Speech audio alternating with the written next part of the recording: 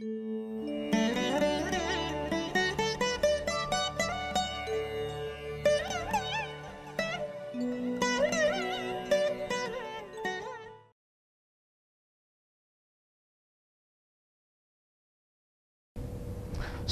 அவருடைய நட்பு லக்கணங்களான மேஷம், கடகம், சிம்மம், விருச்சிகம், தனுசு, மீனம், இந்த 6 லக்கணத்துக்கு தான் சூரியன் வலுவா இருக்கணும். மற்றவங்களுக்கு அவர் வலுவா இருக்கக்கூடாது. நான் சொல்ல போறதுல ரொம்ப சென்சிட்டிவ்.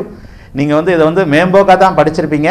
புத்தகங்கள்ல உங்களை குழப்புகிற விஷயங்கள் தான் இருக்கும். நான் ஸ்ட்ரைட்டாவே வந்துடுறேன். இப்போ ஒரு கிரகம் எவ்வாறு வலுவாக இருக்க வேண்டும், எப்படி வலுவாக இருக்க வேண்டும், ஏன் வலுவாக இருக்க வேண்டும், வலுவாக இருக்க வேண்டுமா இருக்கக்கூடாதா, சூரியனிலிருந்து ஆரம்பிப்போம். ஒரு 10 நிமிஷம், ஒரு 1.5 மணி நேரம் நான் சொன்னேன்னா அது கொஞ்சம் உங்களுக்கு புரியும். சூரியன் நான் இப்போது சொன்ன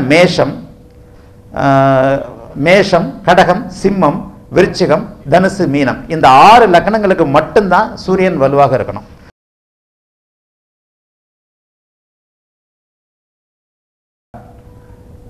கடக லக்கணத்துக்கு வந்துருங்க. செவ்வாய் 5இல் ஆட்சியாக இருந்தால் எளிமையா பதில் சொல்லுவேன். ஒரு ஜோசியர் என்ன சொல்லியிருப்பாரு, செவ்வாய் தசை உனக்கு பிச்சுக்கிட்டு நிற்கும்னு. நான் கடக லக்கணக்காரனுக்கு செவ்வாய் தசை 5ல் இருக்கும். செவ்வாய் தசை வந்தவொடனே அவன் ரோட்டுக்கு வருவான்.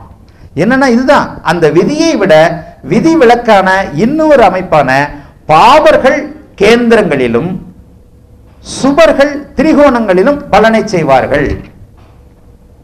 இதுதான் பாயிண்ட். நீங்க பொதுவா ஜாதகத்தை ஒரு ரூலை எடுத்துக்கிட்டு அது எனக்கு பலிக்கலையேன்னு சொன்னா ஜோதிடம் அதுக்கு பொறுப்பாகாது. நீங்க தான் அதுக்கு பொறுப்பாவீங்க.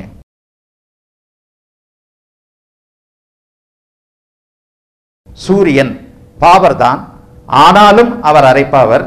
5இல் இருப்பது நல்லது, 5இல் இருப்பது கெட்டது. ஜோதிடமே இப்படித்தான். 5இல் இருப்பது நல்லது, 5இல் இருப்பது கெட்டது.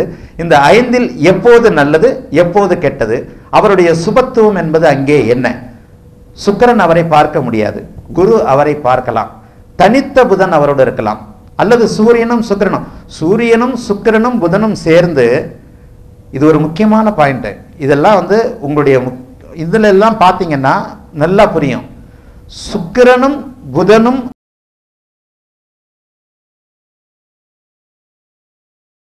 புதனுக்கு அஸ்தங்கம் கிடையாது, இருந்தாலும் அஸ்தங்கம் ஆகலைன்னு வச்சுக்குவோம்.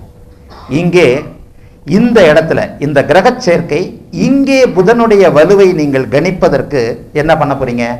இங்கதான் முக்கியமாக ஒரு கிரகத்தின்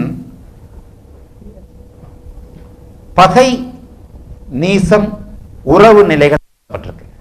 பகை நீசம் இதெல்லாம் சொல்லப்பட்டிருக்கு இல்லையா? ஒரு கிரகம் யாருக்கு பகை, ஒரு கிரகம் யாருக்கு நட்பு,